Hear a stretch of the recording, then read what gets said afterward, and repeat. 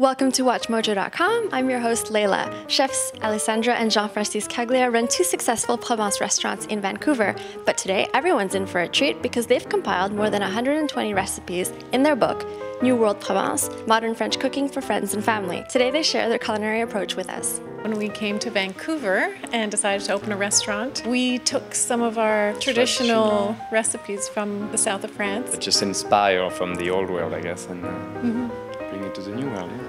Why do you state that by adapting traditional recipes, you hope to help people think of French cuisine differently? I think people have an idea already of what, very heavy sauces and, lots of thick meat stews and in the south of France, it's very different. We have everything fresh from the ocean, and we have all the fresh vegetables, tomatoes, garlic, extra virgin olive oil. We don't use any of the heavy stuff. So you guys wanted to introduce the lighter compositions? People have the need to want to stuff themselves with potatoes and rice. You can add those things, but moderately, and don't use too much creams to enhance those dishes, because those flavors really stand out well on their own. I mean, the way we eat ourselves, we just, we'll cook a piece of fish and just chop some tomatoes and garlic and extra virgin olive oil, a little bit of fresh basil, and it's a great dish. And in what ways is this sort of adapted for the home cook?